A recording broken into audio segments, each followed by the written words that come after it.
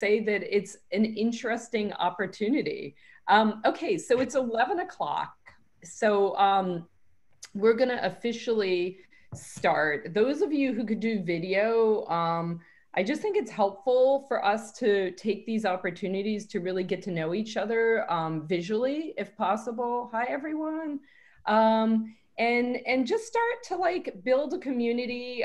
The Alliance has been doing meetings and sort of, people have been getting on and sharing ideas. And what we wanted to do is we wanted to do a little bit more of a structured mini conference with presentations where we are going to have our lovely speakers, and thank you so much, Abby, Ellin, Julie Spira, Terri Orbuch.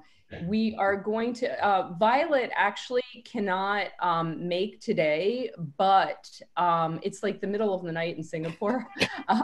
But Jamie is going to be presenting on how they've really transitioned their entire business to go from meeting in person to doing virtual sales and virtual meetings for screening and sales. So that's really interesting. So thank you for our speakers. How we're going to do it, our format is going to be that each person is going to speak for about 10 minutes on their topic, and then we're going to have a Q&A. And then at the end of everyone's talk, then we're going to kind of open it up to a larger Q&A. And I'm thinking you could either potentially raise your hand or you could just unmute, depending on how many people join. We have about 39 people. Hey, Tammy. We are going to record it because there was such a desire for people to be able to listen if they weren't able to join. So I just want everyone to know that. And then we will hopefully be doing these every couple weeks. I mean, we'll see how long we continue to do this, but maybe even after this whole situation, it's a really good way for us to connect and collaborate. So, so welcome everyone, and thank you so much for being here. I was looking at sort of the opportunities of what are the key ways that we can really reinvent ourselves and utilize tools that are available to us and utilize our downtime in a really productive way, not only to connect and feel like we're learning and growing from each other, but like, what do each of us have and what have we done that has been really successful, and how can we implement new ideas to help sustain if, let's say, we're not getting leads and we need to figure out like, how are we going to keep our businesses afloat, especially if we have employees and rent and such. What creative ways can we implement new ideas to sustain our businesses? And in our business, it's really interesting. I mean, we're in New York and there's no one that's going to be going out on dates. So let's just sort of start with that. So reinventing kind of the way that we are doing our business was really important. And I think that to take a step back from the panic of throwing many darts in as opposed to structuring it. And I spoke with my team here is Beth Mandel and Ashley Campagna. Hi guys, thank you for being like the best team in the world. So we've like talked regularly about like, we're like, should we add this? Should we do this? And we're kind of like, let's take a step back and let's look at our core business, and then let's look at how we can structure our current leads, our past clients, our current clients, and help sustain something that makes sense for them. I'm on a call, guys. Okay.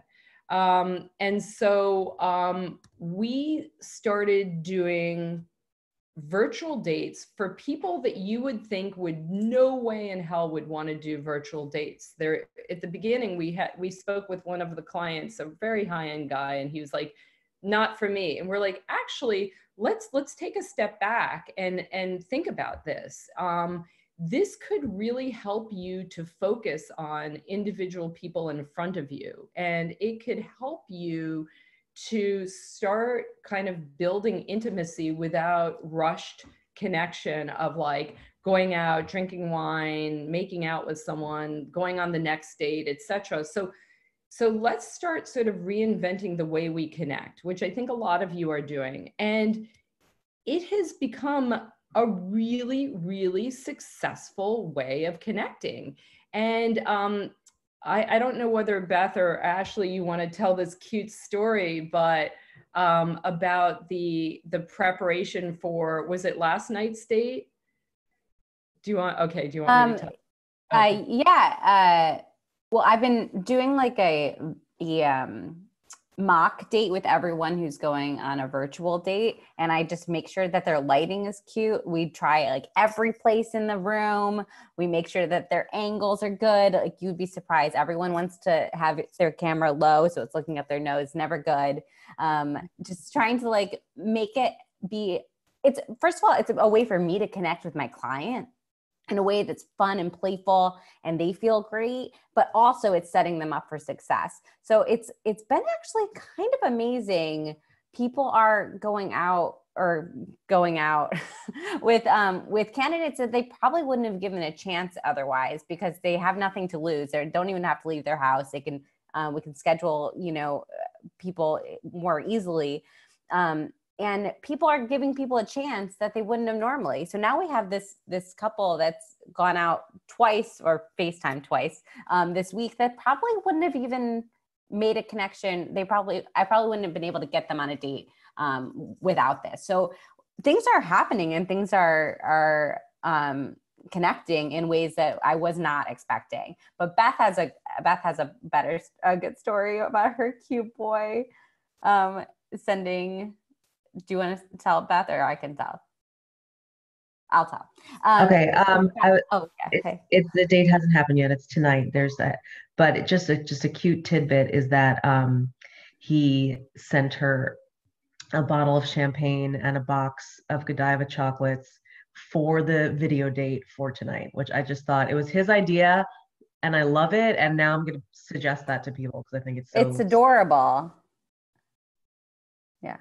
It's amazing. And I think that people are the ones that were resistant in the beginning. I think people are going to be a lot more open. And we created Beth's ideas, like, let's put together amazing questions and a template to guide people on these dates. And so I think a lot of you have done that. And I actually think that helps to feel more confident in our product. And I know that a lot of us are pretty honest salespeople, that we can't sell a product that we don't believe in.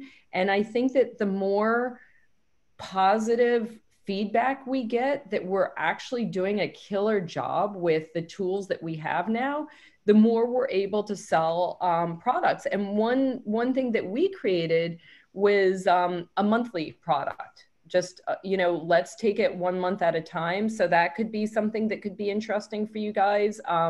We'll continue to report on our end of what's worked, but I do think that focusing on the joy of virtual dates and doing the mock date setup, setting people up for success with questions, etc. And we have a second date already happening that people are excited, right, Beth? Is that your guy that's going on a second date, or is that you, Ashley, that someone has a second date? They had a second date last night, back to back. Yeah. Tuesday and Wednesday. Is today Thursday? Yeah, the last 2 days they've had dates. So I think that they're going to do a third soon, which is great. It's going well. So Abby, I have a question for you. I would love for you to share your story that just came out in Marie Claire, which is exactly this topic. So go ahead, Abby. Wait, you're on mute, Abby. Mute. So many people in my life have been like, please mute yourself. So now I actually am. So one thing that I thought was interesting, just as you were talking, you know what's going to happen eventually? I swear, mark my words. And if we, I just shoehorned myself into this, could get it, virtual reality dating, like augmented reality dating. So, you know, when you go and you like put on the thing and then you get to like see, it looks like you're with a person in person. Whose phone is that? Oh, I don't want that. Sorry. But, you know what I'm saying? So like a VR date. So it's, you feel like you're actually with a person, but you're in your own house. Anyway, I'm just saying that's like something for the future. But that's not, it's genius. But that's not what my story was about. My story was about this couple who met they met on Bumble, and they went out on one date or two dates, and he lives in Mystic, Connecticut, and she lives in New York, and she was bugging out about what was going on. And he said, well, just move in with me. And so he did, and she did. And so he is upstairs in the upstairs, she's in the downstairs, and they sort of meet in the middle. I mean, she didn't want me to get into the fact, I'm sure there are moments when she is in fact in his bedroom, but you know, she didn't want me to blast that all over Marie Claire. But yeah, it's a cool story. And I thought, well, of course, this is what's going to happen. People are going to end up, relationships are going to accelerate really quickly. Whether they're going to burn out, I don't know. I'm going to have to follow these people. But yeah. Can you post the link in our chat here so everybody can read it, and I can share it on Twitter when we're done with the our session? If you tell me how to do that. Oh, there's the chat. Yeah. Okay. Yeah. I'll do that right now. Thanks. I'll do that right now. So after, why don't you kind of go and give your talk, Abby, and then after your talk, I would be very curious to ask Terri what she thinks about escalated relationships such as that, because those of you, I don't know who knows this, but basically I met my husband and he asked me to marry him in 20 minutes. And we went to Vegas within 6 weeks and got married. And we basically had a quarantine marriage without the quarantine. And it's 17 years later. So I'd be very curious, as we're coaching our clients on pacing things, whether there's evidence one way or other about how that works. So that'll be an interesting tidbit to talk about. So Abby, why don't you talk a little bit about what folks can do in their downtime in terms of like writing and taking opportunities for articles, blogs. I know that you offer, you know, ghost writing to folks if they like actually want to jump in and do a book, but talk a little bit about some opportunities that people can implement into their businesses. Okay, yes. So I, you know, and this is something that we struggle with as writers anyway. But basically, you know, this is, first of all, everyone has to blog. And I don't know how many of you have blogs. I don't know how many of you consider yourself thought leaders or anything like that, but people now have time to read, and they like to read about relationships, and they want to read about love, and they want to read about how to meet people and all of that stuff. So I think now is a great time to get your platform out there, whether it's on LinkedIn, whether it's on, sorry, I don't know how to mute that thing, but incoming texts, but whether it's on LinkedIn, whether it's on you know, Instagram, upping your Instagram presence, whether you have a website and like blog about that. Just people want to read, whether it's calling other articles, you can link to mine. You can, I mean, there's, you know, people really are interested in that. And they want to hear that, and they want to hear what's going on, and they want to hear these kind of stories. They want to hear, I think also people are, can be bored right now if they're not feeling overwhelmed. And so they can be very creative, and maybe you want people to start blogging for you too, some of your clients, to talk about what they're looking for, what they're missing, what they're lacking, what they wish they could do. I have this theory that, it's not even a theory, but you know, to me, quite frankly, for daters, I think this is a great time because courtship's coming back. And because it has to. And so, I mean, I think courtship's coming back, and so is, you know, pornography, but it's going to be higher through the roof. But in the meantime, you know, you can date in New York, really. You just you go for a walk in the park and you stand 6 feet away from each other. I mean, you really can get to know somebody. Could be hard with a mask on, but either way, I think that there's quite a lot. So if you have clients in you know, who are sort of despairing what they're doing, they really can. They just don't touch each other. So it's kind of a nice. I'm in theory a dater myself, although in practice I'm not, because I'm not really interested. But if I were to be dating, I think I would enjoy that. You know, it's really a chance to get to know people and just kind of, you know, just see who you are and not like go like Lisa said and go out and get drunk and, you know, make out for hours, because that accelerates it in a different way. What my subject and Marie Claire and this guy are doing, you know, again, he has the upstairs, she has the downstairs bedroom, and they're sort of meeting in the middle, and you know, they're doing their own thing. And they said, but what's nice is that they sort of still have the romance, and that she said, the quote was, you know, he does his manly things and I do my girly things. Then we meet up for, you know, dinner upstairs. It's sort of cute, and they're not lonely. So what I think people who are especially single right now, you know, they're craving people to talk to, they're craving companionship. And I think everyone's on an equal plane right now because everybody's in the same boat, really. You know, some people's boats are bigger than others, but, you know, like those of us who are on Shelter Island. But I think that's, but I think basically it's an even playing field. And a lot of people are worrying about work and they're worrying about jobs. And I think there's just some opportunity for commiseration, but not just bitching, just to kind of connect.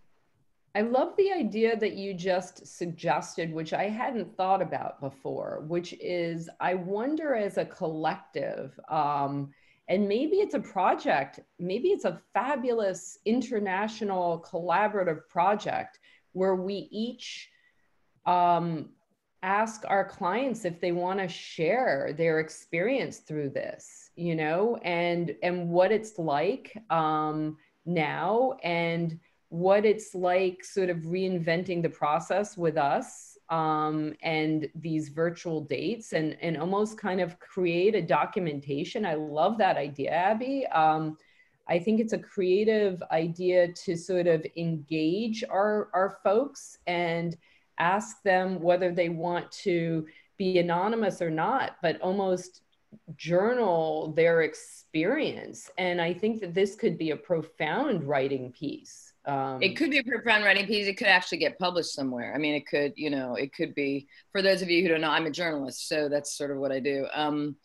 And yeah, it could get published someplace. I mean, it'd be interesting if there was a way to even, and there would be, because there's so much footage, because all this stuff can be recorded. I mean, to actually do some kind of documentary, you know, about it. And, you know, I'm not talking about, you know, I'm not talking about a 6-part series on HBO, but I mean, just some kind of little short doc about what people are doing. It's kind of interesting. I mean, it's very interesting. And yet it's also really a no-brainer. I mean, to me, I see it as a no-brainer, because it's just, yeah, instead of talking on the phone, you're communicating like we are. Like, what's the downside other than you have to shower? Well, that's the interesting thing, though. So Abby's being modest. Those of you who don't know Abby, she's a brilliant journalist for many publications, including the New York Times, and she's written a best-selling book called Duped, which I read, and it's the most amazing book if you guys have downtime to read it. Abby just comes up with, in fact, you can't really hang out with her and be friends with her without her taking notes, I've noticed, on everything you say as a potential story. And I thought that it would be really interesting to sort of look at our industry from her eyes and start thinking in these ways, like, what is a story and how can I document this historic time? We will never have an opportunity of history like we have right now. And not only do we have, whoever that is, mute, Michelle, I think it's you. Thank you. you know, taking it's therapeutic for us. It's helpful to document it. It's helpful to connect, and it's helpful to tell the story of human isolation and human connection in love, in the search of love. So I think that those are great ideas, Abby. So it's love in a time of Corona. Yeah, exactly. That's the title, baby. Well, you know, someone will do it, so might as well be you. Yeah. I think I wrote a blog post with that title, Love in the Time of Corona or something like that, but I don't even know where it is anymore because I've been writing every day. And I think all these stories are really good because I think the more success stories that we can share, like Abby's story, and like all of us, you know, have stories. I have 3 clients that are in committed relationships that started out during this COVID-19 crisis. And, you know, who would have thought, because these are the people that never wanted to go on a video date because they didn't, you know, they didn't have their hair and makeup done. And there are 3 clients that are in committed relationships. And, you know, I think the rest of the world needs to hear these stories because they're feeling sorry for themselves and, you know, they're feeling lonely. They want to connect, you know. Sorry for interrupting. Yeah, no. I think that's important. Does anyone have, Abby, in terms of, you know, I know that you're sort of thinking of things like blogging and documenting at the very least, and at the kind of bigger view is like more of like articles and books, like. Oh yeah, I think big. I mean, I don't know how many of you, and I edit, I ghost, I you know, I can help with things like this, but I think that, look, love is evergreen, soft as an easy chair as well, but it's that was a Barbra Streisand joke. But love is a topic that everybody wants to read about and everybody wants to know about, and everyone, especially, and you guys are on the front lines, right? Because you're like in the thick of it, and everybody wants to hear from you. And so tips and stories and all of that, you know, I mean, maybe there's a way to do an anthology of different stories. I don't know. But I think that, I guess I just feel like now, you know, with not much else to do, I think there's just, you know, I have the scenario about what's going to happen. There's going to be a lot of Corona babies. There's probably going to be a lot of Corona divorces. There might be a lot of Corona marriages. And there's also going to be this like spate of art coming up out of this because, you know, people don't know what else to do with themselves, or they're just going to be creative. So I feel like now is the time to just be creative.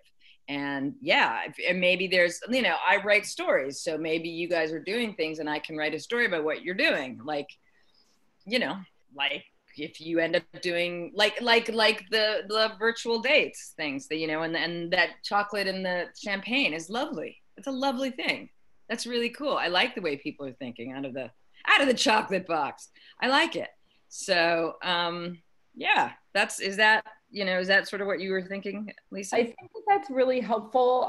I do think that sort of the idea of this teleclass is just to start thinking of these type of things. And I think already, if we're starting to document our journey and document our client's journey and starting to think of creative ways that we can communicate this, I think right off the bat is incredibly helpful.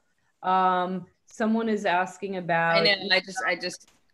Perfect. Yeah. If anyone, so after this, if anyone wants additional information or contacts or whatever, also feel free to email me. Okay. Abby just wrote, that's her contact, but email me as well if you have any additional contacts, or if you guys are thinking of like, hey, let's get together a group of us that want to do shared writing from our clients and sort of see what this looks like. Let's kind of start our minds working in a creative way. So I think that is perfect, Abby. Somebody, Elizabeth, noticed this. The benefit of virtual sex doesn't get in the way. Did I say? I don't know. But women don't lose their power by giving into sex too quickly, which is, I mean, that's exactly it. It's just, you know, that's, I mean, everybody, and men aren't dogs. I mean, maybe this will reduce the Me Too things. The Me Too. Seriously, you know? So Lisa, this is Rachel Rousseau. Sorry I'm not on video, everyone. Hello. I just wanted to point out something funny. Lisa Clampitt and I have had an ongoing feud for years about the importance of delaying sex and the rules versus sleeping with people soon into the courtship. So if anyone would love to do a study on that, I would be very excited to see the result, how this is going to impact things if people actually don't have sex early on during love in the time of Corona, because we've been trying to figure this out for years. I'd love to see studies and a documentary on that. What's the question? What is the debate that you guys have? We just have different views as to, I mean, we both want to encourage people to have a healthy relationship and have a foundation and communicate and, you know, really have an emotional connection. But the question is, does having sex too soon mess that up, or should women sort of follow the rules and kind of delay it until there is an emotional connection and a real investment from the man? So, I mean, obviously I understand different things work for different people, but we've been debating this for so many years. The debate really is not whether you should have sex right off or not have sex. The debate on my end is that there are no set of rules for everybody. And that if you build a relationship or intimacy with someone in a way, sleeping with them on date 2 or 3 doesn't preclude building an intimate relationship. In my mind, I'm just saying, don't put a set of rules in the books that makes you less authentic of who you are. And I think the sexuality is a separate topic. So that's more of the debate, is like, don't be a rules girl. That's my only 2 cents. You know, but Margot brought up something really interesting here, which is if your date asks you to have virtual sex or phone sex, what's the new rule and when is too soon? And also there's the legality of it, right? Which is, you know, screen grabs and recordings and things like that, the dissemination. I mean, that's actually really legitimate. What do you do about that? I don't know. So the interesting thing is, I think that if you're doing things that are rushed and not authentic to who you are, that's the bigger problem, whether it's virtual or not virtual. And I think when people start trying to sort of, don't talk for more than 20 minutes because I'm a rules girl, and don't ever call them back, or don't have sex until like the 3rd month, those rules I think are counterproductive. That's a whole other topic. So to this, I think it's the same thing. If you're, oh, okay, I'm safe because you're virtually connecting and therefore I can do dick pics or show my boobs, it's the same thing. It's boundaries of like building intimacy. And there's an added, but there's also legal. There's somebody could have a recording of you, you know, doing whatever, and then throw some asshole and then could throw it off into the ether, right? And so nobody somebody wants to end up on a bench porn site. Yeah. Claire, with Claire, I'm just reading. I'm looking. I'm pretending like I know what I'm doing with this Zoom, and I don't. But no, it's awesome. Thank you, Abby. Yeah, no. Claire was saying that she suggested bringing it up and agreeing not to do it, and then you could even record the portion where you agree, which is right. So that's, and then, I mean, then you can get into a big lawsuit if somebody doesn't agree. But I mean, there has to be some kind of virtual contract. There really does. It's very interesting, guys. I mean, yay, Claire. Wherever you are. Where's Claire? Hi, Claire. Where's Claire? Hi, I'm a former sex educator, so a lot of us are talking about this. And because I'm like, I mean, my anecdotal evidence is my husband and I had sex on the first date, and we've been together for 5 years. We also moved in together after like 4.5 months. But yeah, a lot of us have been discussing this because, you know, especially right now, a lot of people have a lot of time on their hands, and people are getting a little twisty in their loneliness. So maybe this is a time where people would do something like make revenge porn. And so not that we think our clients are going to do it, but especially if we're like, I just wrote a piece that went up today in Now, which is like kind of like the Village Voice in Toronto. And I included this because people are gonna, you know, if you have 3 really good dates, you might want to, you know, see if you have sexual chemistry. And if somebody is in the habit of doing this, or somebody is feeling a little extra squirrely and they want to try something like this, it is, I think, a real concern. In the same way we talk about, you know, whether it's the rules or not, talking about using a condom, talking about STI risks ahead of time. The new thing that we're talking about in terms of risk is being, you know, people reproducing your content and sharing it online. Yeah. So have you in your group, Claire, have you thought about some sort of release, an agreement that helps people out and sort of the people that you set up, or are you just discussing it? It's a preliminary stage. So I wrote about it in the article that just came out today. It actually is still only in the print version. It's not useful to have a print version of something right now, but I'm going to be including it in the next newsletter I send out, which is just along with some more video tips. I included some in the last one I sent out, but also including very clearly like the safer sex component, which is something that a lot of people would not be thinking about. In terms of like a legal release, I mean, I feel like that would something I would have to consult with a lawyer about. One of the things is I thought about just recording or even having like a standard contract where it says like we both agree to not, you know, film or take screen grabs of this content and to not release any information about it.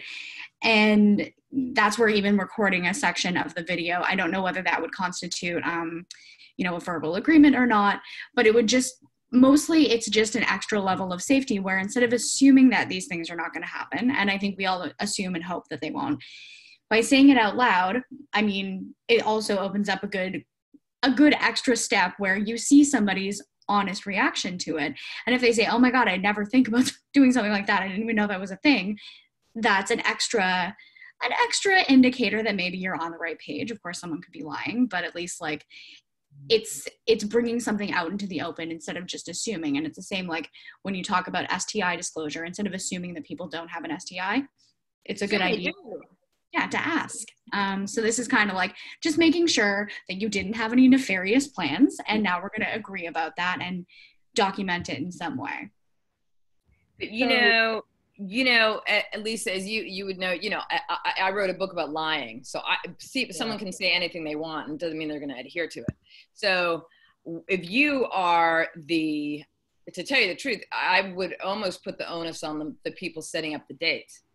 You have people sign in advance, so they don't even have to, you know, you have them, you say, here, this is what we're going to do, but you're going to sign this, and you're each going to sign it. So they don't even have to deal with it. So then the legalities then comes from someone else, and then there's a third party involved.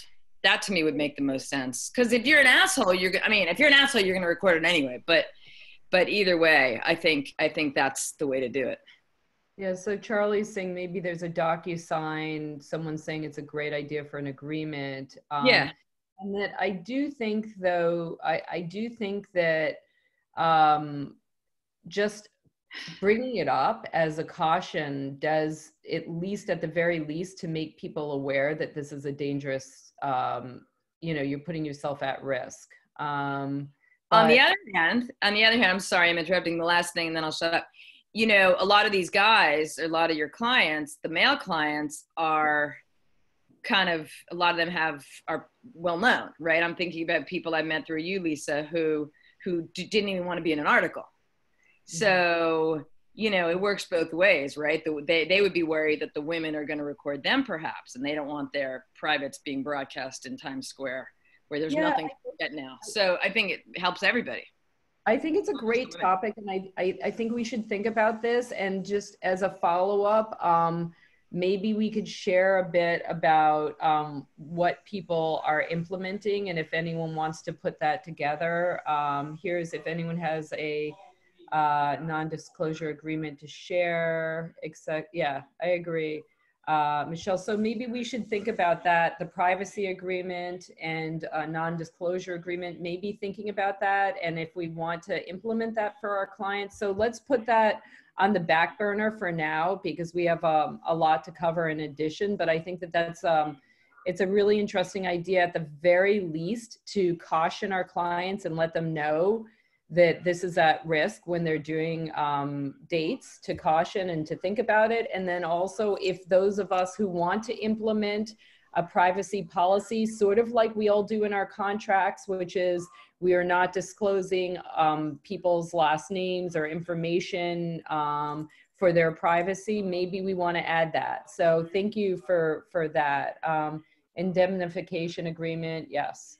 So let's think about this, and let's actually follow up, and kind of those of us who have a sample idea, or if we implement it, maybe we could share it with the rest of us. So any questions for Abby before we go to Julie, in terms of writing, blogging, ghostwriting, etc.? Any other questions for Abby in terms of what she's shared? Want to know what kind of man I'm looking for? I'm just well, that's the whole other thing is Abby is, I'm going to volunteer her. She's available for virtual dates. Sucker. but not really. But go on. Anyway, any other questions? Go on. I have a quick question if I could. Yes. I just have a quick question. Hi, Abby. My name is Geneva. I'm on the east coast of Canada here. Nice hair. Yeah. Thank you. It's day 3 of dry shampoo and dirt. Gorgeous. But I was just wondering, I do have a blog and it's just on my website and I share it on my social media. Now, I'm very secluded here in Halifax. A lot of my stuff doesn't get out and about very much, but I would love to even just pick your brain or just answer a question in regards to what's a good way to really kind of get that stuff out there a little bit more outside of our existing zone. Well, don't you guys have the internet there? I would hope so, yeah. I mean, aren't people like, it doesn't matter if it's physically isolated, like you can just, I mean, you're posting on what, Twitter, LinkedIn, Instagram, Facebook, even though I guess no one uses that, Snapchat, what's the other one? TikTok, right? I mean, are you using all of those? Not all of them, but I'm using LinkedIn, Instagram, Facebook, and Twitter. Okay, so I mean, I think that should be plenty. So I guess to get your stuff out there, it's a matter of your hashtags, right? And it's a matter of the SEOs. I think it's the hashtags. And now I think anything with like the word Corona in it is seen by people. Coronavirus, COVID-19. I mean, you know, I would just run the gamut between love and COVID. Love-19. That's what we could call this. Love-19. But yeah. I like it. Well, thank you. Can I just add a suggestion too? One of the things that I recently saw is that podcasts viewing are up these days. Totally. So another way to get your message or your blog out there would be starting a podcast. And you could either do it yourself or interview your clients or other guests.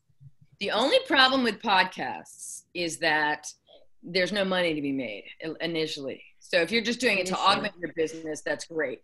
Eventually, I mean, it can blow up. And, you know, right now, I don't know that there's money to be made anywhere, but, well, there is some places. But I think that, yeah, that's the big thing is that you need to, there's not going to be any money, you know, but there's no, it's also, you're not going to have any overhead. If you're sitting in your house interviewing somebody or recording a podcast, that's okay. And you just put it out there. Right. So yeah, I think that's very smart. They're dying for content. And then eventually there's going to be content overload, but whatever. I wanted to ask if you know, we're writing a blog or we've written something, aside from sharing it on our social media, and this could be Abby or anyone, are there good websites to share content that's already appeared somewhere? Like I know there are a lot of like dating related blogs where they want original content, but are there spaces that are good for resharing existing content or like slightly repackaging content, but like not reinventing the wheel? You mean like you taking content from another site or another site taking content from you? The latter. You know, everybody, Medium. You ever go to Medium? People post on Medium. People, that's a great place that people do it. Also, Medium, and does Huffington Post still let people blog? There's Huffington Post and Forbes. Oh, and Psychology Today. Although you might have to have like a credential for that. I'm not sure. But all of those places are great places to be. Somebody just walked behind you. That's hilarious. It's my husband. Yeah, no, I assumed it wasn't some thief. But those are all places that I mean, people could see your stuff and then repurpose it, if that's what you're asking. Yeah. Thank you. And I think Julie also said your tango in the comments. So yeah, like things like that, because I think a lot of people who ultimately kind of want writers for free, which is not the best, but if they will share a link to your blog or share a link to your website, that's good. That's exactly what you want. No one's going to pay anybody. I mean, and I'm a writer. No one's paying, so it's a problem. But no, I think you want to make sure you got to get something from it. The New York Post just called me today. Sorry, they said we want to take your story and repurpose it from Marie Claire, and I said that's great, but you have to use my name. You have to say as written by Abby Ellin and Marie Claire. It doesn't do me any good otherwise, you know. So, yeah, insist. We know Matchmaking Institute has the Global Love Report, where we're reposting stories for any topics that are offline topics. So you could make sure to subscribe to the Global Love Report and look at the type of articles we're reposting. And if there's something of interest, we're always looking for content, you know, so definitely email us as well. You could email info@matchmakinginstitute.com and just sort of article for Global Love Report, but take a look at that. But I agree. I think that that's a really interesting way to get more exposure. Any other questions for Abby before we go on to Julie? Okay, awesome. Thank you. Thank you, Abby. Yeah, Are you able to stick around till the end? Yeah, I can stick around for a little more. I think so, yeah. Awesome. Okay, Julie, tell us a little bit about, you rock, Abby. This is comments, you can see. Thank you. Oh, thank you.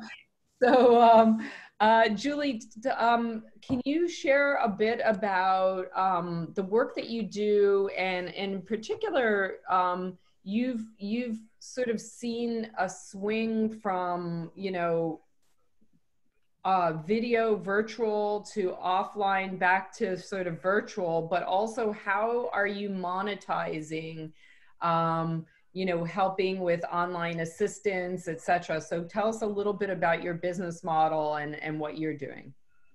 Sure, thank you. Just as quickly and fluid as all these news reports change on the coronavirus, I feel that everything in my business is really shifting. I started 26 years ago when you weren't allowed to let anybody know that you were dating in chat rooms. And so, you know, when the stigma being so really high, it was one of those situations where we were in chat rooms, we were in dial-up internet. I was coaching singles on finding love online. They didn't really want to go offline. I ended up coaching a woman who ended up having the first J-date baby. So it goes way back when.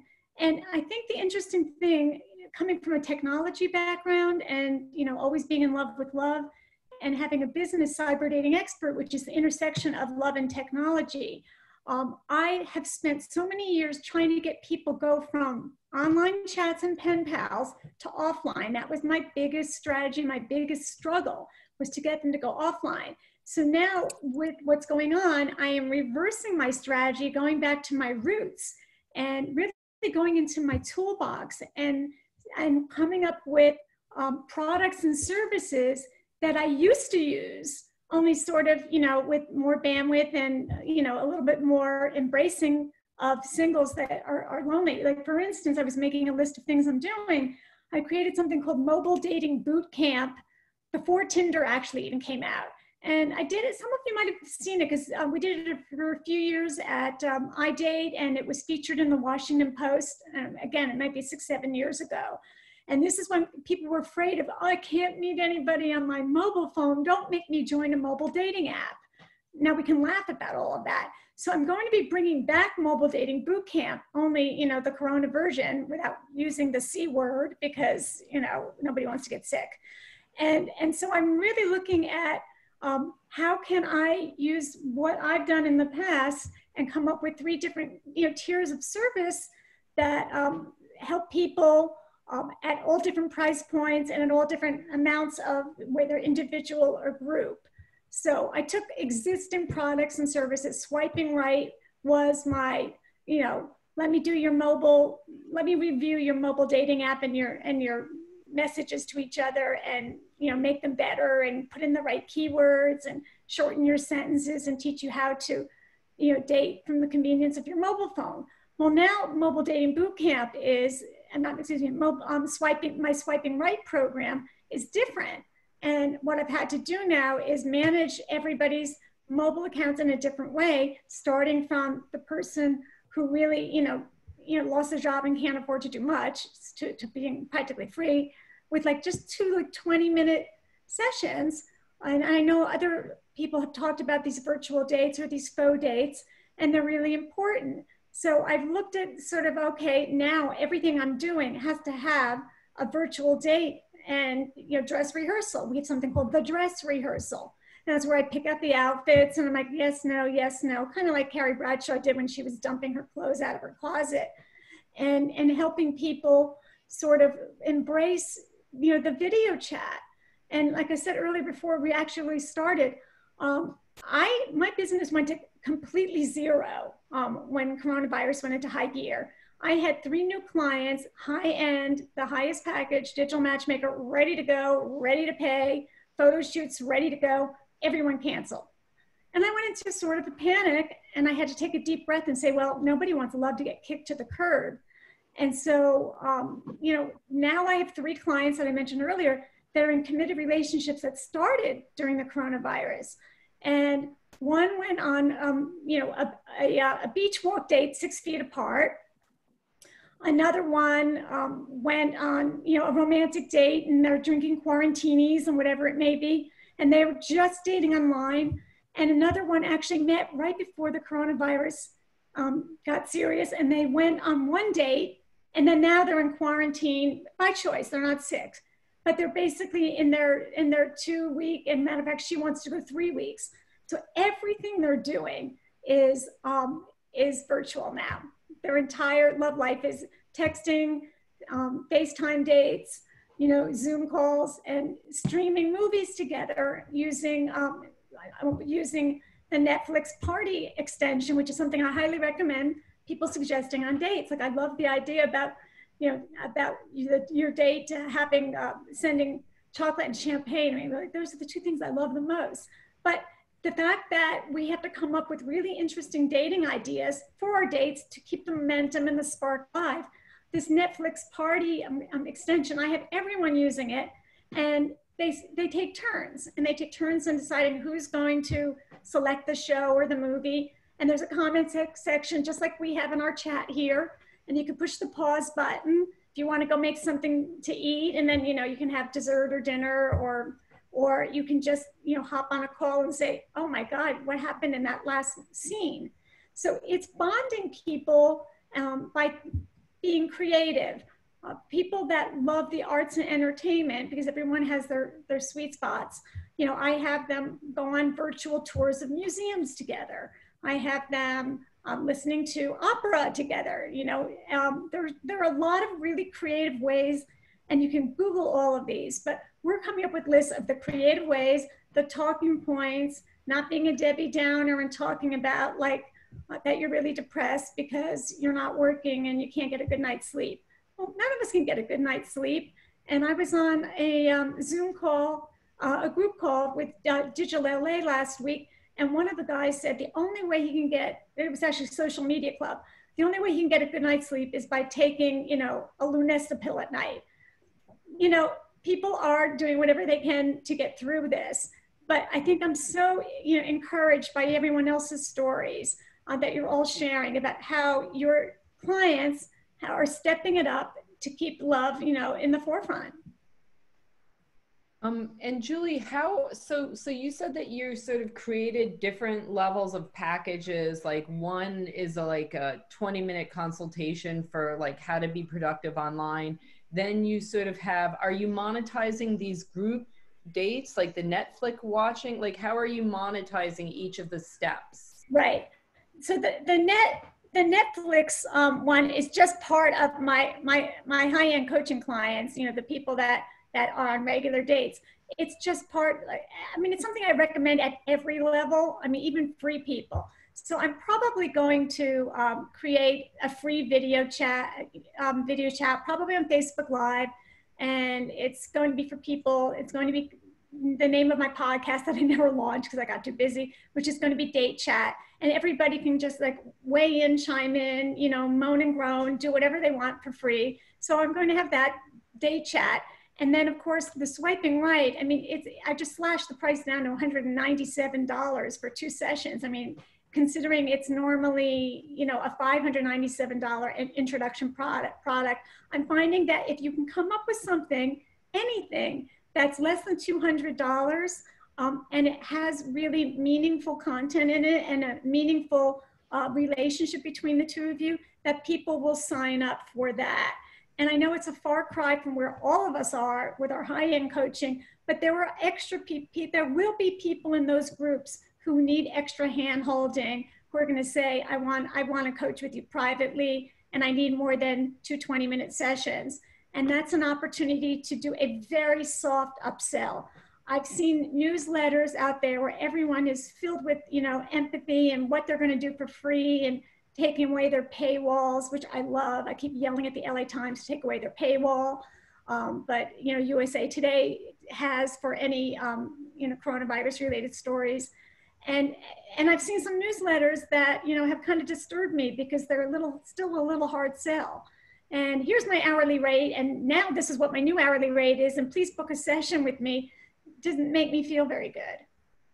I think it's an interesting balance between, because I think a lot of people are like, I want to help and I want to connect people, but how am I going to keep my business alive? So I think there's somewhere in the middle. And I don't think when people are doing hard sells, it's out of greed. I think people are really trying to reinvent themselves and create resources that sort of like you are, Julie, as opposed to charging $5.95.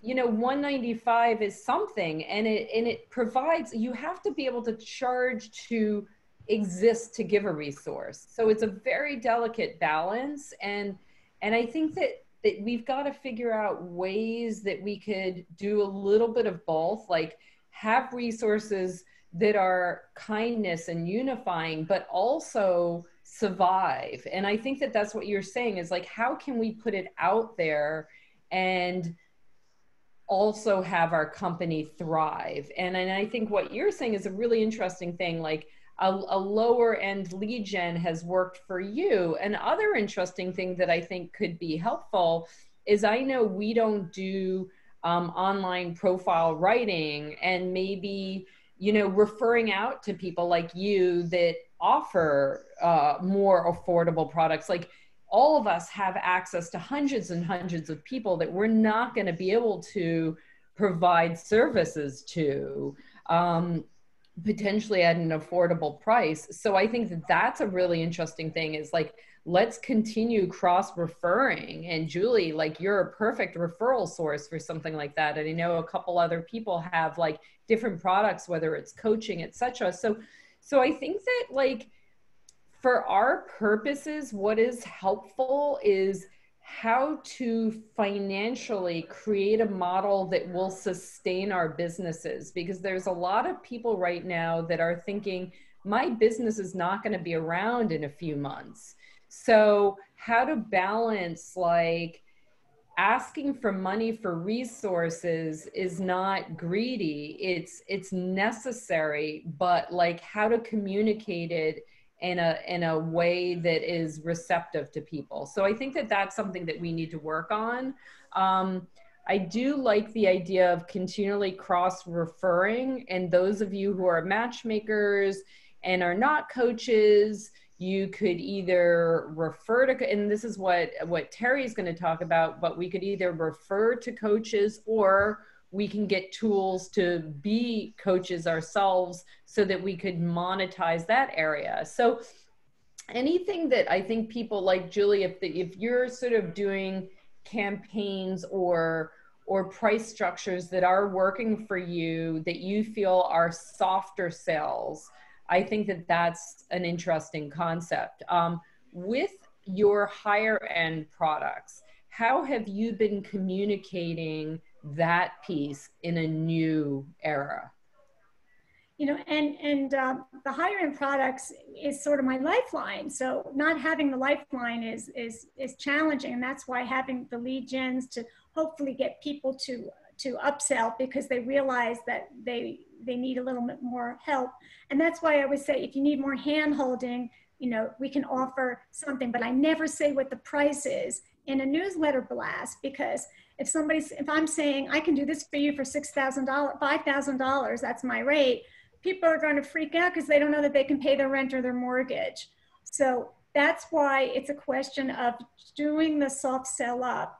And yes, and thank you. I'm giving referrals to people that want someone who writes dating profiles, which I've been doing for 25 years. I'm giving, and again, my price points aren't as high as what matchmakers typically charge.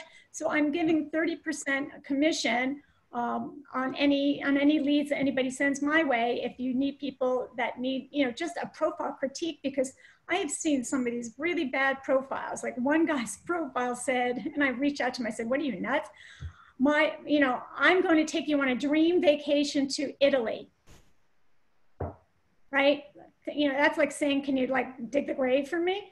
So, you know, instead, you know, I said, you know, well, I think, you know, as much as you love Italy, why do you cook Italian food? Let's show a picture of you in your kitchen and your favorite pasta. But don't tell people you're taking them to Italy when there's a coronavirus crisis.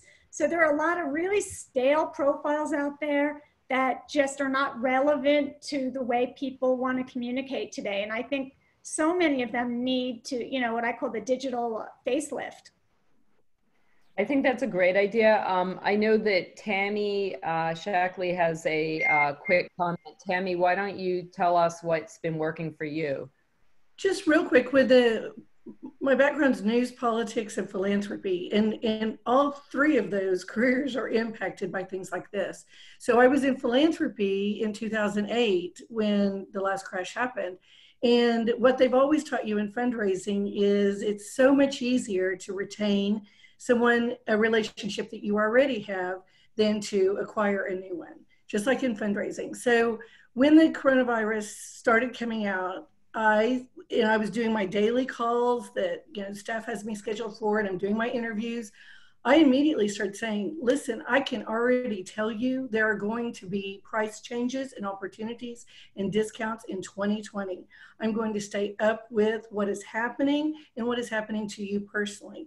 So I started letting the client tell me what they felt like they could afford. So a $7,500 package, at the end of the interview, the client saying, you know, this is kind of scary. I mean, I feel like I could do 5,000 if you would take me as a client. And I said, I feel very comfortable doing that.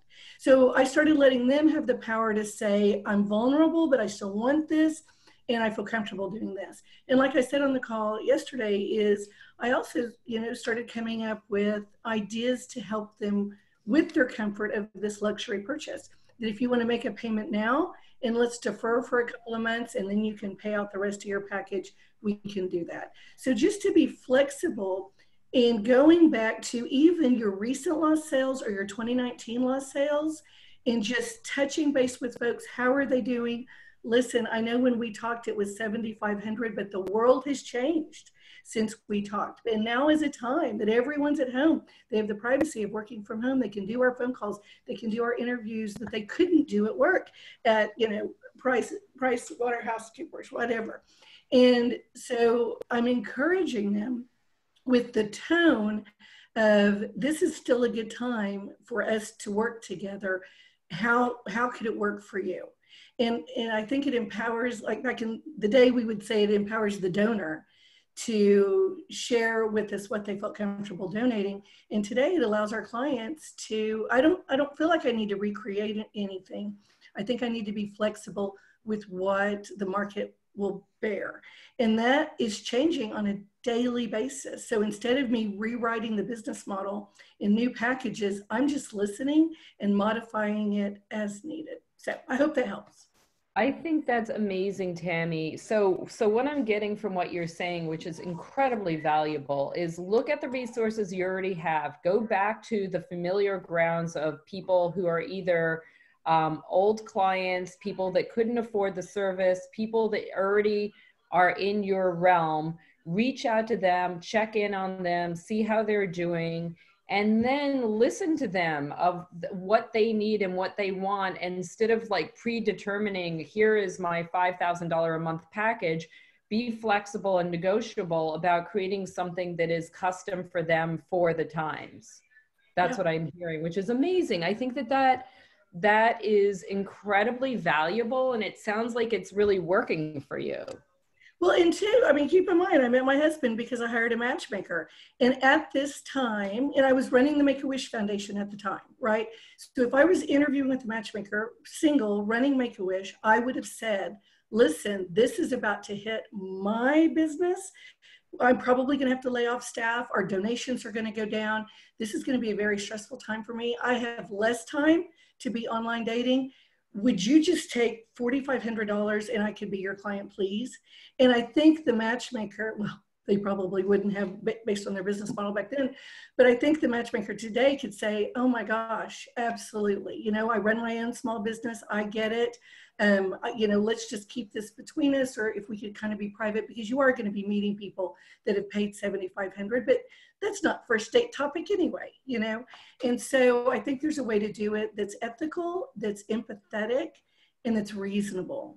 And I you know, I want to touch base with all of those lost sales in 2019 because they were right there, you know, ready to do the 7,500, and then they didn't. And so I think they'll appreciate me asking them, what do you feel comfortable that you could do? Let's get you started during this time to let's make these matches. When everybody can't meet yet, let's get us working on your file. So. I think that that's a great idea. And I do think that it takes away the frenzy of chasing the people that we don't have, and sort of allows us, which is kind of what we were talking about earlier in this session, which is stop the marathon running, look at the resources you have and implement. The one comment I would say that I would recommend, just from what I'm thinking, is as opposed to offering a normal package for 6 months at a discounted rate, I highly recommend a shorter package, because times change so radically that for us, offering either a month to month or a 6 week, or maybe even a number of introductions, so that when things shift again in 2 months, you're not sort of having all these discounted packages that you're having to work through for another 4 or 5 months at a discounted rate. That's my only caveat that I would throw in there.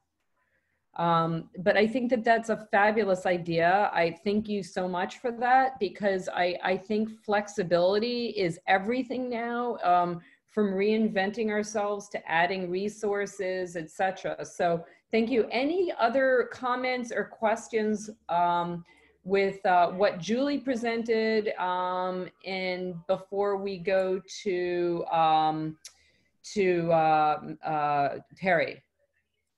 Let's see, it's great for people to date online. Yeah, and I do encourage, thank you for being generous, Julie, with the higher commission. I think that's very helpful, because, you know, everyone's used to getting so much money when you cross refer, that I think anything that we can, you know, help each other out, that's fabulous to know. So thank you for being such a great resource. And I love the fact that you, in a sense, have been here and done that and are circling back to re-provide that. So what a great resource. Thank you. Okay, so Terri, I would love to hear, well, first, out of personal curiosity, I would love to hear your comment on sort of what we were talking about a bit ago of you know, is this Marie Claire story of people moving in together right off the bat, or engaging at sort of the Corona relationship, is that doomed for failure, or is there any evidence that will impact the trajectory in one way or another, before you then get into, you know, adding coaching and how important coaching is? Well, good. Well, hi, everybody. I'm Terri Orbuch. Nice to meet you and sending hugs and love during this challenging time. I think it's a wonderful story, Abby, that you were talking about.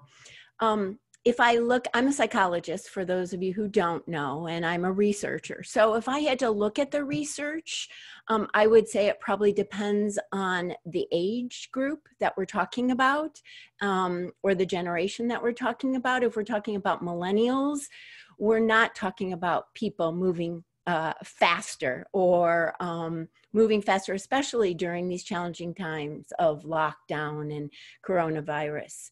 But if we're talking about older individuals, and I say older, I don't really mean older, I mean 40, 50, 60, 70s, 80s, and it would be something different. So, you know, Match came out a while ago, like 10, 15 years ago, with that if you were in your 40s, 50s, 60s, you wanted to slow the process down, but it really meant that you wanted to get to know someone first before you had commitment.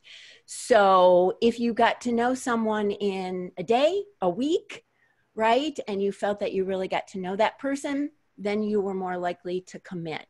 And maybe that's what they're doing when they're moving into the same place and they have separate floors, as you said, Abby.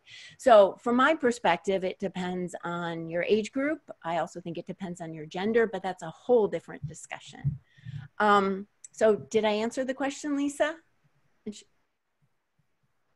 So basically what you're saying is there's no trajectory that is the same for all the age categories. Right, exactly. And I don't think that relationship is doomed for failure at all.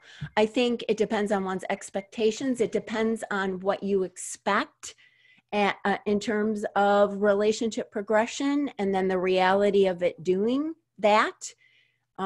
For what will happen in that relationship.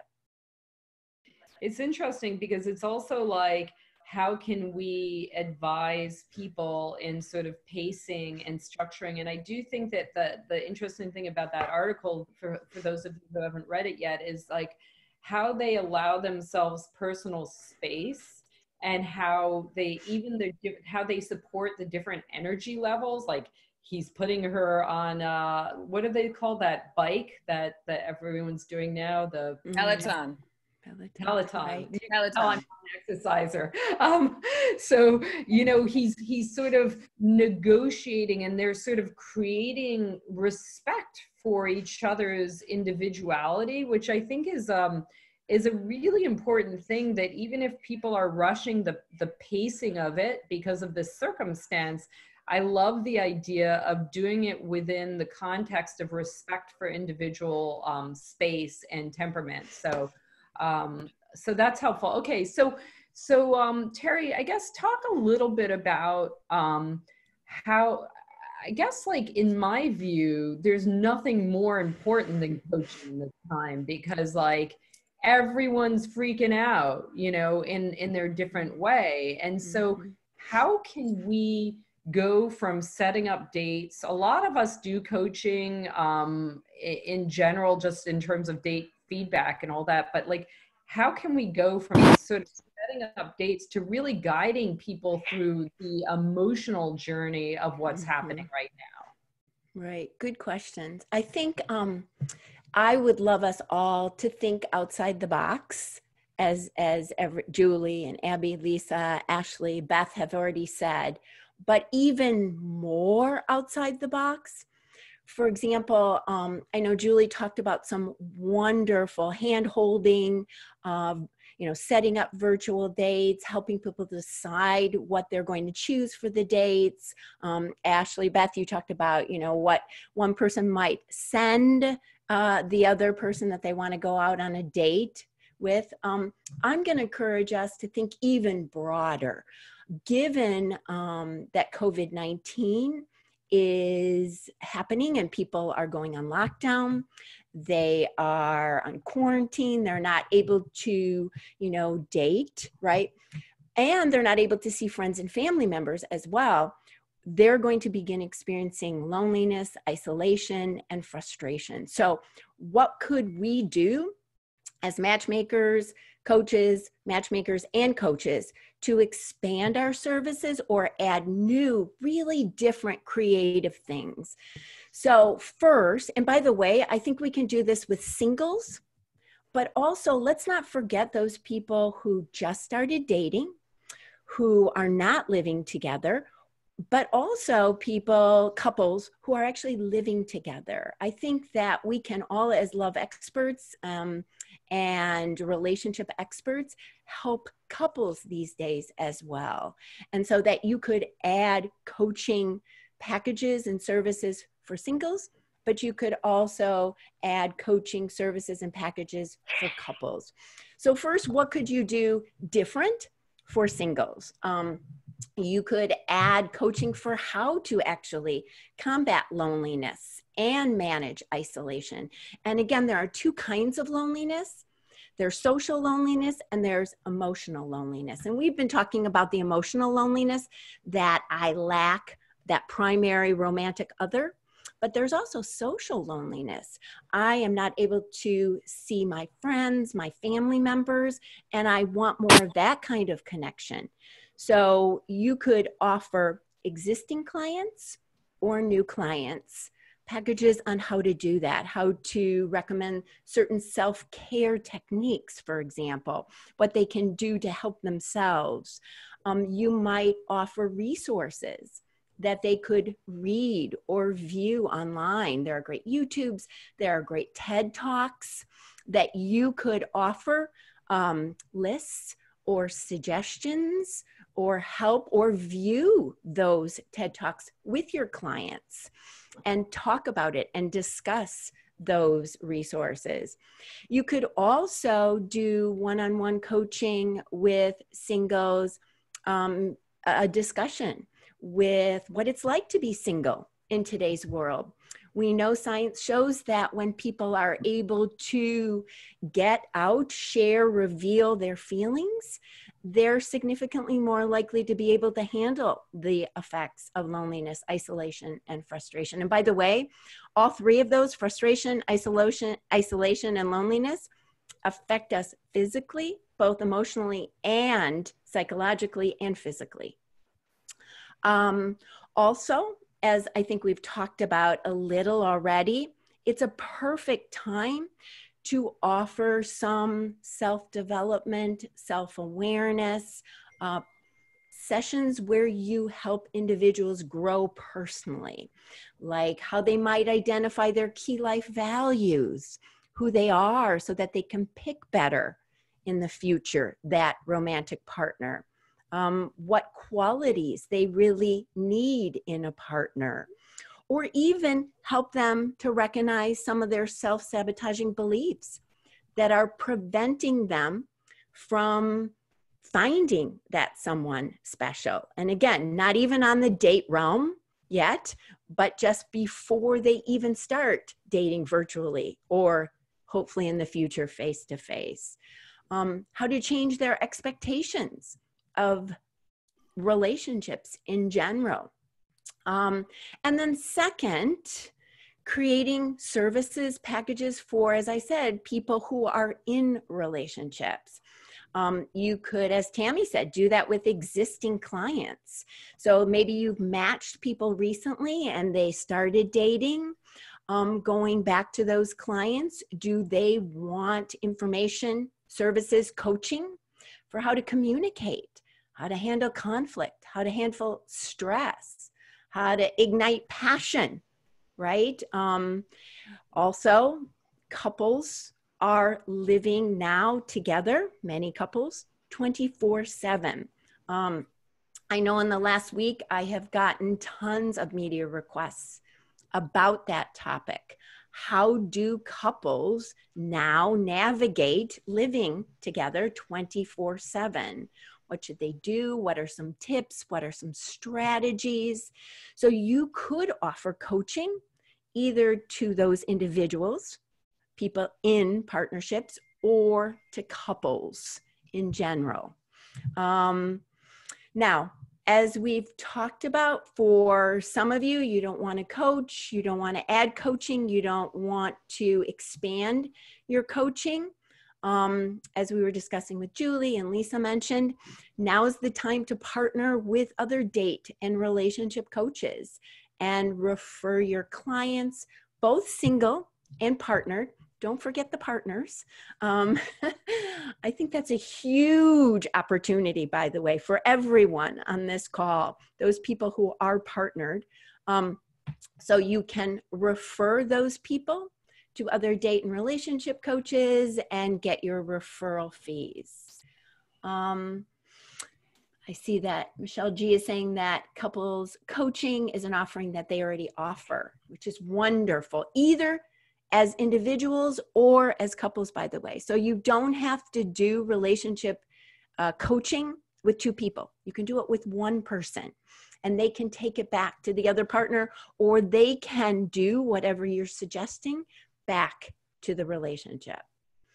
And of course, if you're interested in tools and resources to coach singles, to coach couples, to coach people in new relationships, even to coach people in long-term relationships, I do teach the science-based coaching certification course through the Matchmaking Institute. And we go over coaching skills, we go over coaching singles, I should say, and I go over coaching relationships as well. It's a 12-week online course with one group live call and one personal one-on-one call. So you can learn more tools, more resources in that course as well. Ideas, those are some ideas to expand what you're doing now in terms of coaching or to add new services. A couple things that I want to add, which is Julia was asking the price. Let me get to that in 1 second. I love the idea of when we're thinking about, you know, kind of what Tammy was saying, which is like reaching out to people that we already have in our wheelhouse. I love the idea as matchmakers to reach out for couples work. I think that then increases our reach drastically. In terms of our coaching course, our course already started a week ago, but if anyone's interested in joining it, Terri can do an additional session to catch everyone up. And the whole certification from beginning to end, which is 12 weeks with an additional call and modules, we could send that out to anyone who's interested.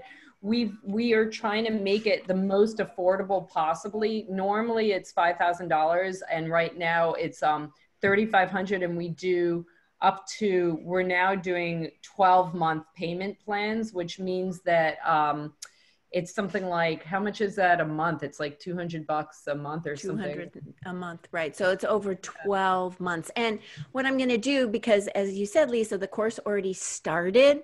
I'm going to do a 2-hour session on Monday to catch everyone up to speed so that they can join the call on Wednesday. It includes online resources and live group calls every Wednesday. And if I may, it was an amazing course and I highly recommend. It was so awesome. And Terri, I'm just so thankful for that awesome class. Thank you. Thank you. Yeah, it's really, it's life-changing in the sense, it's funny because even though like I have my master's in social work and all that, it's a real specific tool set to be a coach. And so I invested sending my staff to the course because I think being able to sort of turn around and actually have a coaching product to offer in this time is key to life. So what time of day on Wednesday is it? So Julie? the live group call is at 10 a.m. Eastern time every Wednesday. Yeah. And we do a lot via email. So there's some homework, like Ashley and Beth have been doing it recently. And you'll send me the homework and I comment. So there's a lot of interaction, not just the modules online and the group live calls. And there's a special Facebook group. And again, all of these ideas and resources and added services we talk about, we figure out what you could do during those times. One of the things that I've been talking about with the current group is holding support groups for your clients who might be single, and for support groups for those people who are dating or in relationships. And what I mean by a support group obviously is virtual. It's online, or it's on Facebook, it's on Zoom, it's on Skype, and allowing people to share their concerns, what they're doing now to sustain a new or long-term relationship. And so you offer that as part of your packages or services. So there are so many different options that you could do beyond sort of the dating, virtual dating services. I think that like the important piece is to provide resources where you're really helping people, but you're not kind of in, I think when you're in panic mode, it blocks your creativity. And I love, you know, reiterating, sort of utilizing the resources that you already have. And by now adding coaching, you're sort of tapping into the pond that you're already sitting in, but then having a new offering. So I love that idea. So anyone who's interested in that can either email me, lisa@matchmakinginstitute.com, or Terri, can you put your email in the chain again? I know you did. Yes, but I did. It's Orbuch. Oh, I will put it in there. And by the way, just I know I'm not IT savvy, so but I'll work on that. I'll put it in there. But just again to offer about the podcast as well. I have a weekly podcast. I have a guest every week. It's called The Love Doctor Is In, and I would love many of you to be guests on that podcast. I know Julie's done it. Other people, Michelle G has done it, where you come on and we just talk about a topic. It's 26 minutes. It is live, and then it becomes an archived podcast. So it's a way, like someone asked, I can't remember, how to get your blogs, how to get your ideas out there. And again, you don't get money for doing it, but it's a way to get you out there and what you stand for. I will put my email in there, Lisa. Okay, yeah, I think that that's fabulous, and thank you for that offering, Terri. I know I'm going to be on the show next week. Yeah. And Michelle G is saying that it was really fun and you're a great host. Of course you are. So thank you for that. So anyone who's interested in the course, ping us, or being on Terri's show, ping us. And then any other questions for Terri before poor Jamie is in Singapore. So what time? It's like 12:30 at night for Jamie. Thank you for staying up to share sort of what you guys are doing with virtual sales and such. Does anyone have a quick question for Terri before we switch to Jamie? Okay. All right. So Jamie, thank you for joining. Can you tell us a little bit about, I know that your business is a humongous business in Southeast Asia, and you've had to radically adjust everything from in-person meetings to virtual. So can you tell us a little bit about how you've been doing sales virtually and how you've been adjusting? You have to unmute, Jamie. Hi, everyone. Yeah. So just a quick background. So even before this period, we were already doing a form of non-face-to-face sales over the phone, over this product we had called esync.com. So it was a hybrid product which we actually did a lot of phone sales. So people would fill up a long profile, and then we'll phone them and follow up with them. And after that, they will pay a few $1,000s over the phone.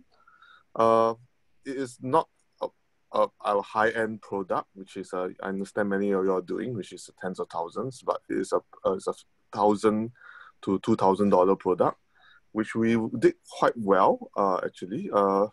So that was our first experience with non-face-to-face phone sales. Later on, when this whole virus hit, we were forced in certain countries, like certain countries are in lockdown now, to experiment even deeper into this. So what we wanted to do was to do into video consultation, thinking besides the phone, video consultation will have the advantage of you being able to see the client, like what we can see each other now. And there's some verification of how they look. There's a stronger connection. That is one of the reasons why we have embarked on this. We have went on this. What's interesting is the turnout rates of this is quite high. So I think, I mean, in our view, we thought a lot of people would not show up for their appointments. So we set the appointments ahead of time, and around 65% of the people would turn up for the appointments. To us, that's not bad really. Being this was one of the first times we did video consulting over sales. But the challenge is the conversion rates after that is much lower as compared to face-to-face. So what we have done is then we have taken our phone model and combined it with this video sales model. So currently the sales being done, which has a higher conversion rate, is actually partially done by phone and partially done by video. The reason why sometimes video also there's a disconnection problem, which I mean, Zoom now is incredibly smooth actually, to be honest. But many times the clients will get very annoyed when they get cut off or there's some lag or anything, whereas phone has a bit less of that. So pretty much what we are doing now is a hybrid of phone and video, and that is working out better. The conversion rates, however, are not as high as face-to-face still, and it's still a work in progress, and it's something we are still experimenting with. So everything so far has been, we have been quite disciplined in the scripting and asking permission to record for training purposes. So all this is, we are experimenting and trying to improve the conversion rates. And that's where we are pretty much. People are buying, but it's still a work in progress, and people are not buying the conversion rates to be as high as we like versus face-to-face. But it has improved since we have been experimenting and really testing it and pretty much scripting it as well. What openers to use, what or icebreakers to embark on, how to close, what are the steps to do the admin to make sure they pay sooner than in one sale meeting rather than many. So all this is scripted as well as practiced with the team week after week since we have been in this process. Yeah, in all 5 countries. So the thing is, yeah, we'll definitely keep everyone updated as we go along. Bad news is it hasn't replaced the conversion rates of face-to-face yet. The good news is at least there are sales, and it's made more progress in the past 5 weeks than right in the beginning, which was really low conversion rates and all these experimentations. So what you're saying is that, so are you still getting leads, or are the leads less as well? We're still getting leads. The thing is, for some countries, we still can do face-to-face appointments.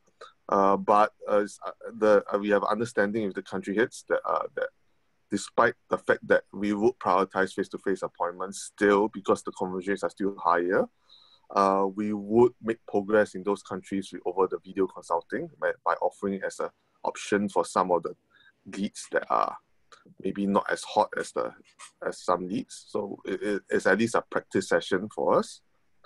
For countries that have under lockdown now, like for example Thailand, where we can't meet face to face, so they went full on for video consulting, and that is of course having much lower conversion rates as I mentioned, but at least there is a chance. And sometimes it takes more than one meeting. It requires follow-ups, so it is also harder in the sense that there will be more follow-ups as well before they make payments.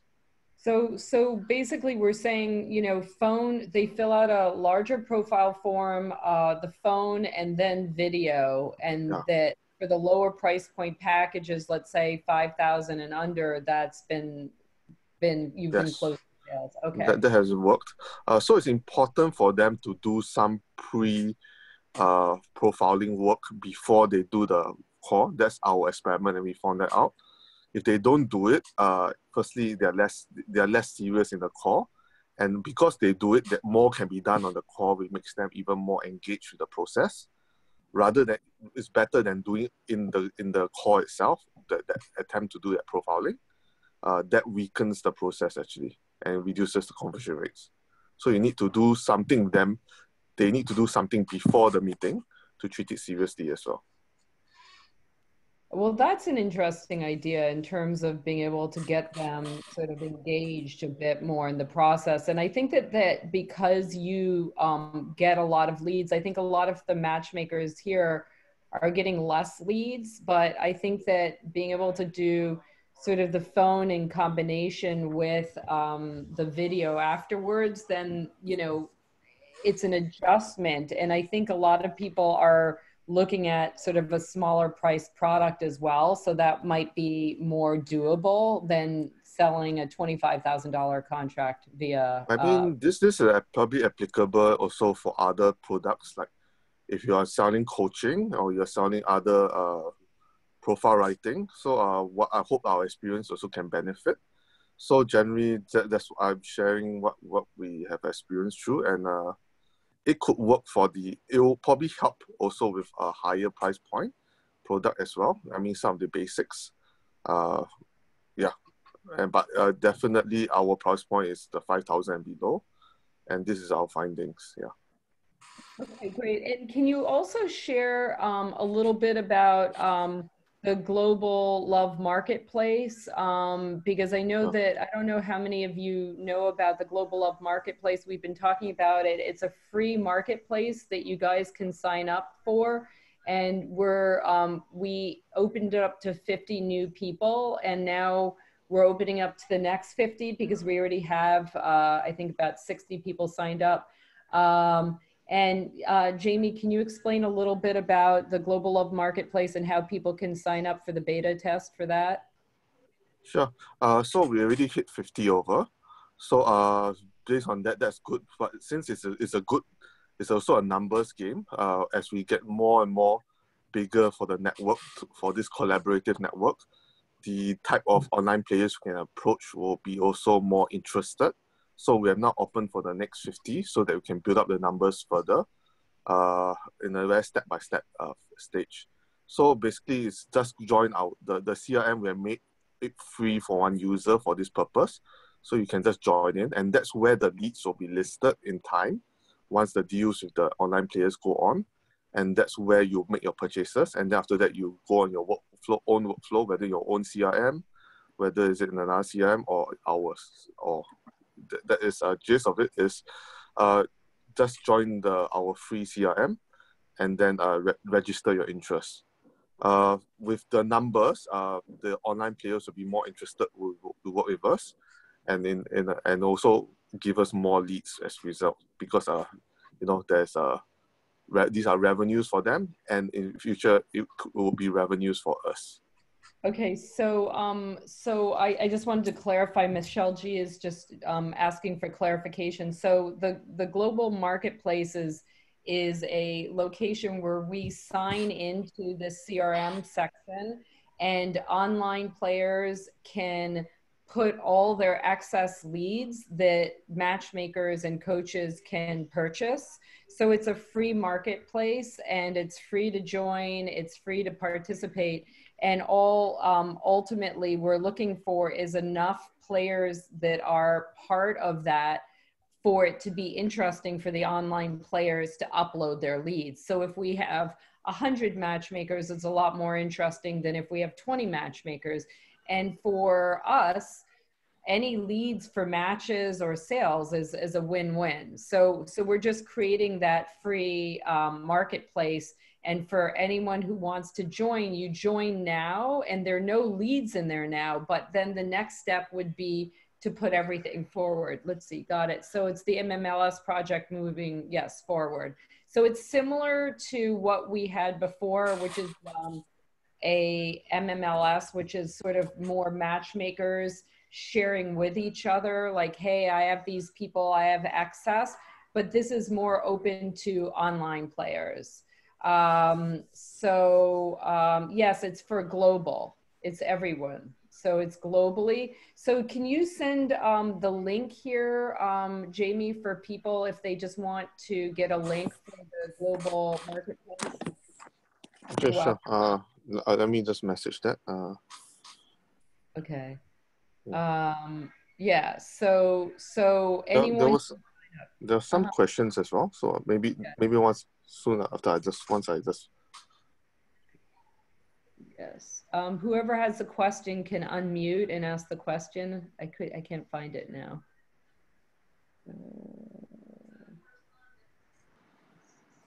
Question for Jamie. How long are the video phone calls in the hybrid interview? It's quite long, to be honest. But of course it's based on interest level.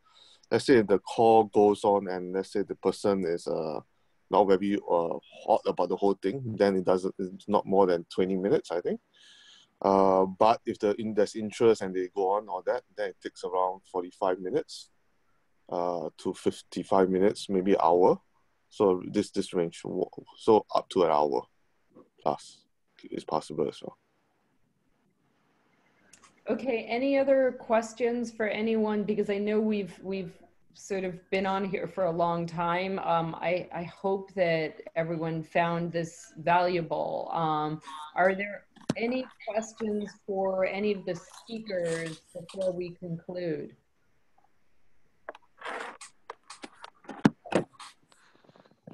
Okay. Hi guys. My name is Martina. I will try to start a video here. Hi, my name is Martina. I'm from Slovakia. It's a small country in Eastern or Middle Europe. And is this CRM open or also for whole world, or is it just for America or English speaking countries? It's available for the whole world, yeah. Okay. Yeah. So if I understand right, there will be leads like from online dating portals, which are open to do matchmaking. I didn't catch that, sorry. What did you say? So the online companies will have the singles opt in to be part of this global marketplace. So when you see someone listed, it's people that have opted in. And so, you know, I think if you sign up for being part of it, it'll have more information and more instructions, but it's definitely worth that. Obviously, like, you know, the online markets will probably load them into certain demographic areas first, but it's a global marketplace. Yeah. Okay, I see. Okay, thank you. Any other questions for any of the speakers before we conclude?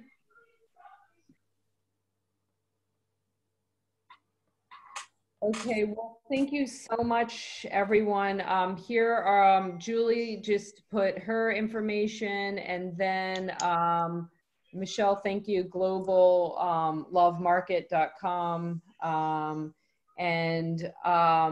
Obviously, if there's any questions or if you want to contact anyone, you're welcome to send an email to me, lisa@matchmakinginstitute.com.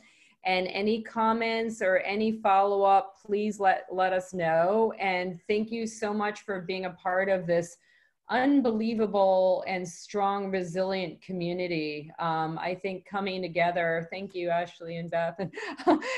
Thank you, everyone. And thank you so much for giving resources to really help our clients stick through this and not feel so alone. Our job is probably one of the most important jobs other than the healthcare professionals right now. And so the more we connect, the more we nurture each other, the more we share, the more we could help our clients. So thank you for participating, and we will be announcing additional calls in the future. So if there's any topics that you would like to have us cover or that we haven't addressed, please stay connected. Feel free to write us at info@matchmakinginstitute.com. Those of you who are not part of the Professional Love Connectors group on Facebook, please join, stay connected, stay safe, and we will stay engaged. So thank you everyone for joining. Cheers to spreading the love.